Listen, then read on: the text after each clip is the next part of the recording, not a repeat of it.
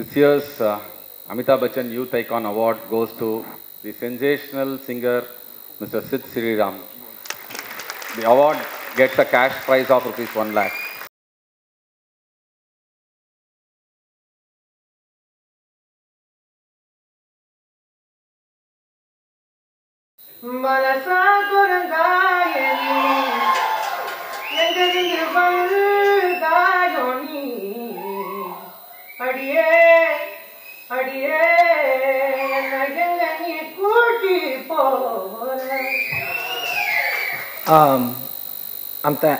I'm very grateful for this. Just about 10 years ago, February of 2012, I got an email from Rs.1.0 sir to sing this song, and it's been a wonderful journey over these last 10 years.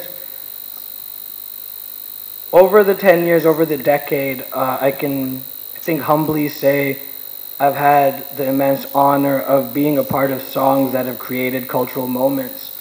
From Adiye to Talipogade, Kanana Kane, so on and so forth. And each of these moments have confirmed to me one thing, that cinema, music, art all exists for the purpose of connection. I think beyond anything else, as artists, musicians, filmmakers, our biggest goal is to honestly portray something that lives within the soul.